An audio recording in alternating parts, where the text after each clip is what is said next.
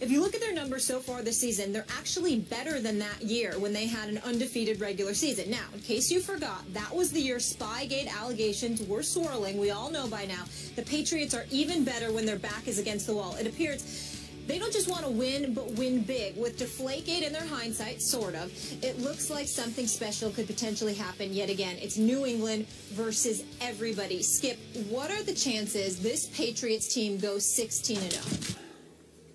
Molly, Stephen A., I don't want to jinx my Patriots by saying they're going to go 16-0. I'm just going to say it's extremely likely. It's extremely probable they will go 16-0 because the great Tom Brady is on an 07-like mission to show the NFL what he thinks of Deflategate. Deflate this.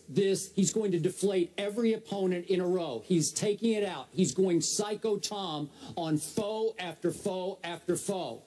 The other day I was talking to the great Jay Feely, a close friend of Tom Brady's, and he said, I'll clean it up a little bit. A ticked-off Tom Brady is a thing of beauty. I like that line a lot because it is. It's a thing of beauty, except for those people who have to try to stop him.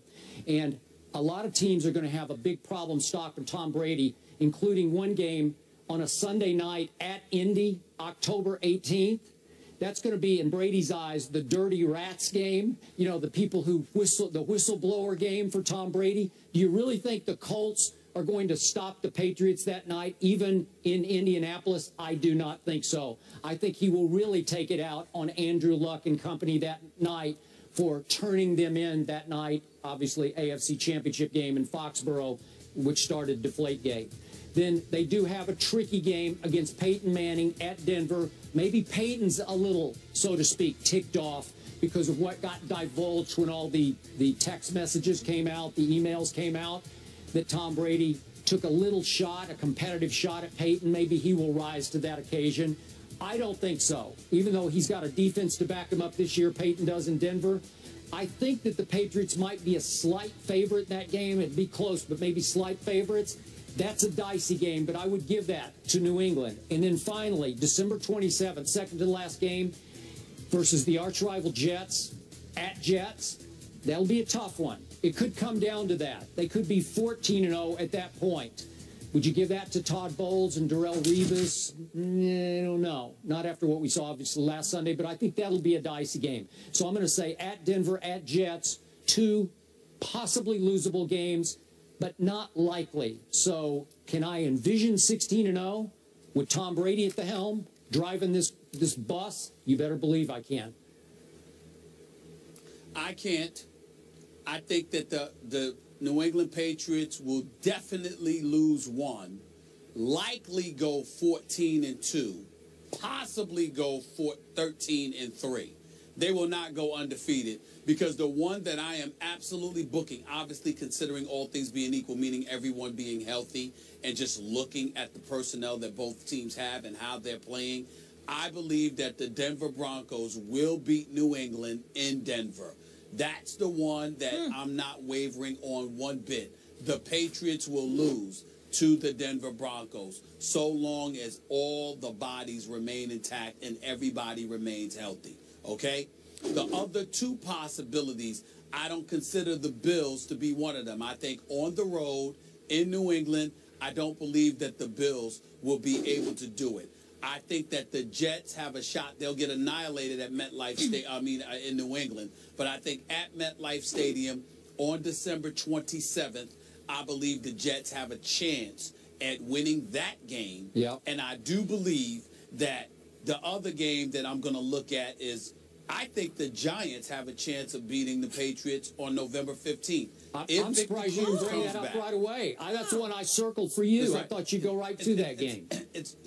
I think that the Giants on November 15th, assuming Victor Cruz is back by then, with Odell Beckham Jr. and Ruben Randle, with a guy like Shane Vereen, who has some degree of familiarity, even though we know Bill Belichick's a genius and he knows how to switch things up. Yeah. I think Shane Vereen will be familiar with them to some degree and will be able to school them on at least a few things that the New England Patriots may do that afternoon. I expect that to be a high-scoring contest, but I think the Giants will make just enough plays. I'm still reserving the right to pick that game. I don't know. It depends on what I see from the Giants in the coming weeks. But right now, I would say to you, it's a possibility that New England is going to lose two or three of those games. Denver, at the Jets, and at the Giants. I don't think they'll lose 2 games at MetLife Stadium, but I definitely believe they'll lose 1.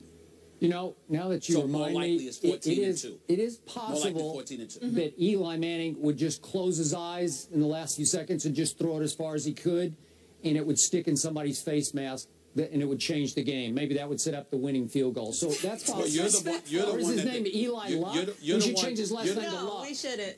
No? How many rings does he have? You're the one. Oh, yeah. 2 lucky rings. How many do He's got 2. Yeah, Tony? Oh, yeah. I can't remember that. Yeah. You're the one that sits up there and laments Super Bowl championships based on luck. We don't care. We'll take it any way that we can get it. Well, that's the only way you're going to get it Which you are with your teams as well. Yeah. Damn Whatever. right. Yeah. He ain't winning Super Bowl this year. All right. Stephen A. says the Patriots will go 14-2. Skip says highly likely they'll go 16-0, and I will keep mine to myself so I don't jinx anybody. Thank you. So, completed his 12th career fourth-quarter overtime comeback Sunday, mostly due to the fact that he had time to throw. Now, stay with me here. Luck was pressured on 13 of his 22 dropbacks in the first 3 quarters, including his second interception, but was pressured on just 2 of his 14 fourth-quarter dropbacks. So Luck now has 30 turnovers since the start of the 2014 season, the most in the NFL during that span. Stephen A., are you still as high on Luck? In all fairness and in all honesty, Skip, no, I am not. I still believe that he's a fantastic young quarterback who's got a tremendous amount of promise. And I love his guts. In the fourth quarter alone, what are the numbers here? 11 for 13, 144 yards, 2 touchdowns inside of 59 seconds, thanks to Dwight Lowry's second interception of the game. He showed up when it counted most, and he deserves a lot of credit for that. But these turnovers that he continues to make put Indianapolis in a hole. Now, I've been on the record saying on many, many occasions, they need to help him out. They need to protect him better. They need to get guys out of his face. They need to put him in a position where he can stand back there and throw the football like other quarterbacks have the luxury of doing. And by and large, a lot of the mistakes that he's made, being sacked 100 times in his first 3 years in the NFL, although it dissipated over the last 2 years, is still entirely too many. The amount of hits, he's gotten hit more than any quarterback in the NFL. We get all of that. But knowing this, he still runs out of the pocket, and it ain't just interceptions. He's fumbling the ball when he gets hit. He's scrambling, and he's not protecting the ball the way that he should. And it seemed over the course of a couple of games this season to have become more of a mental issue as anything else. Sort of praying, Skip, that you don't make those mistakes rather than just playing. The first 3 years that he played in the NFL, I just saw a guy trying to overcompensate and make things happen, leading his team to 3 consecutive 11-5 seasons and advancements in the postseason each year.